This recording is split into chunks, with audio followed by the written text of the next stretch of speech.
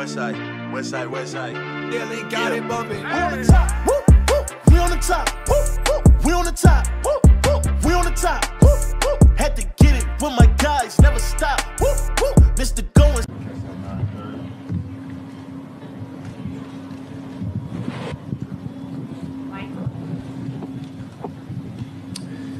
LeBron, you said after Game 1 you were anticipating some differences in Golden State in Game 2. What did you find to be the most effective, whether Steph having the ball more or the way that they defended AD? What stood out to you?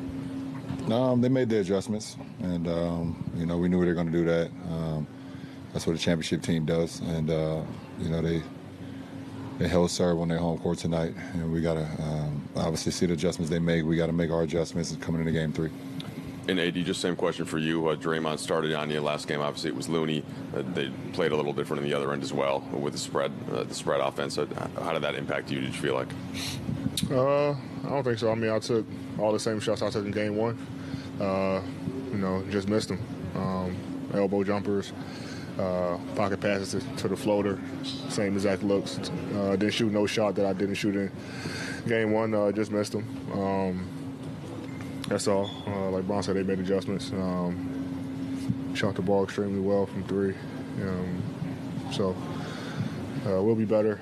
I'll be better. Making those shots. Get back home on our home floor, and try to take care of business. This question's for either of you, but where did you feel like the game kind of slipped away tonight? Was it the third quarter when they, made 8 threes and dropped 40+, or was it kind of right before halftime, or what did you see with that? Yeah, I mean, going into half, up 11, went on a run, and then obviously third quarter, we know they're a big third quarter team, came out on fire, had 43 in the third, and also 41 in the second, so it's not like us on the defensive end to give up those type of quarters. So we got to be better defensively. But I think, going to halftime, when they made that run, it's kind of, where it kind of, got away from us. LeBron, you've seen them go on crazy runs in games in all your battles with them. What's sort of the key to not letting those build and stack, and how do you kind of have to combat that? You got to keep scoring, get to the free throw line as well, or just get points in the paint. They're going to go on runs. That's what they do. But you got to keep scoring, try to hold the fort down, obviously. But you give credit where credit is due. They played exceptionally well tonight, and we didn't. And the series is tied 1-1, so that's where we're at.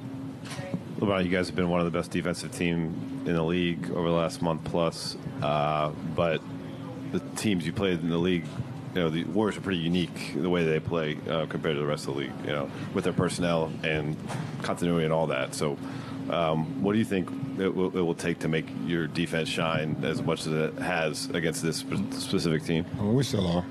That doesn't change. We're still the best defensive team in the league, if not one of them. So that doesn't change, and that's what we hang our hats on. But like I said, you give credit where credit is due. Clay was spectacular tonight. And Draymond was great in the pocket pass with the rolls and things of that nature. So Jermichael gave him big time minutes. Those 12 minutes felt like 24 minutes, 30 minutes. He was big time for their team in the starting role tonight too. So you give credit, like I said, where credit is due, and we move on to the next game. But our defense is that's where we hang our hat, and and that doesn't stop no matter who we're playing against. How do you guys feel? Obviously, neither of you played in the fourth quarter. Did you come out of this thing all right? And did you feel that you contested their three-pointers enough in this game? Obviously, they're a great shooting team, but they made a lot of threes. We feel great, and we contested threes.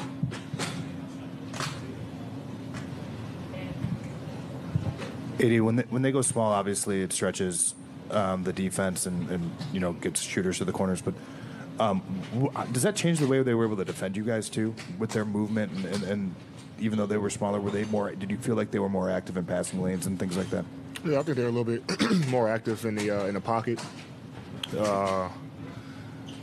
kind of clogged the paint, in our pocket passes that were pretty open in Game 1, and it didn't help that we didn't really shoot the ball well from 3.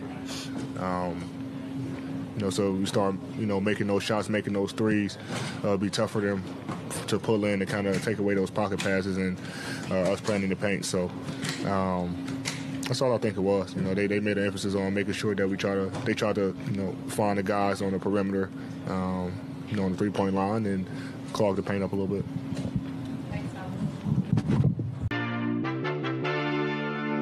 Westside, Westside, Westside.